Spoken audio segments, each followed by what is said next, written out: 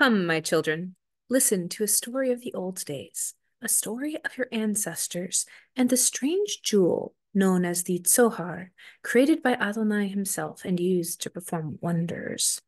Now, you won't find the story in the Torah, not directly at least, but the Torah contains hints, whispers, seeds of other stories, those that might have happened.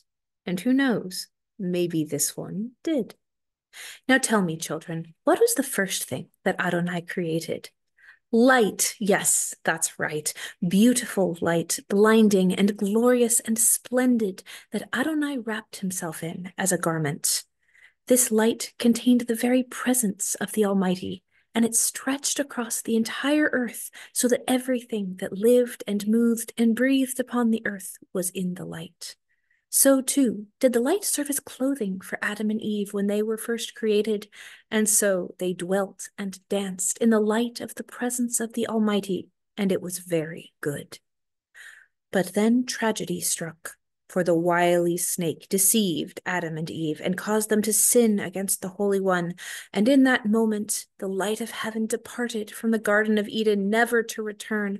Alas, cried Adam, though it is midday, it seems so dark. And the darkness only grew, for the Almighty cast Adam and Eve from the Garden of Eden, and paradise was lost. And yet Adonai was not without mercy. With his left hand, the Almighty plucked a diamond from the ground, for all stones in the Garden of Eden were precious jewels. And with his right hand, Adonai filled it with the light of his presence.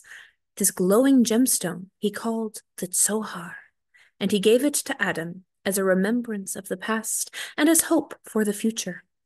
For someday, the presence of the Almighty would again dwell with his people. For generation after generation, the Tzohar was passed down until it came to righteous Noah. For is it not recorded in the Torah that Adonai commanded Noah to put the Tzohar in the ark? And thus it provided light for him and for the animals for 40 days and nights, while rain fell on the earth. And so the Tzohar came in time to righteous Avram and to Yitzhak, who by its power was given a dream of angels ascending and descending into heaven, and finally to Yosef. Now Yosef's brothers were filled with jealousy, since their father Yitzhak loved Yosef best, and so they sold their brother into slavery. But Yosef's brothers did not know about the power of the Tzohar, and so they did not take it away from him.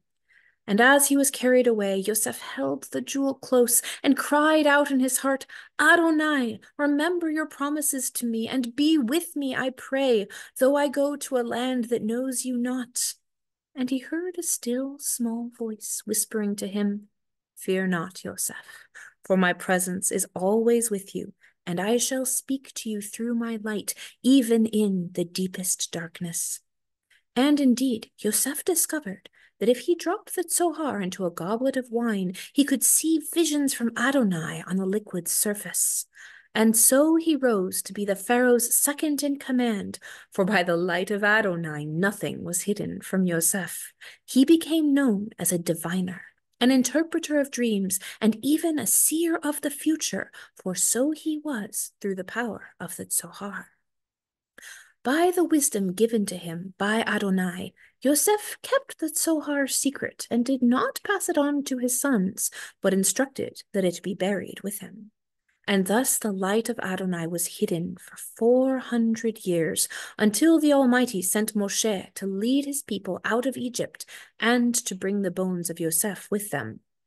And at the instructions of Adonai, Moshe took the Tzohar from the body of Yosef and placed it in the tabernacle by the Ark of the Covenant. And there it glowed more brightly than before and never dimmed, for as promised, the presence of the Almighty had again come to dwell with his people.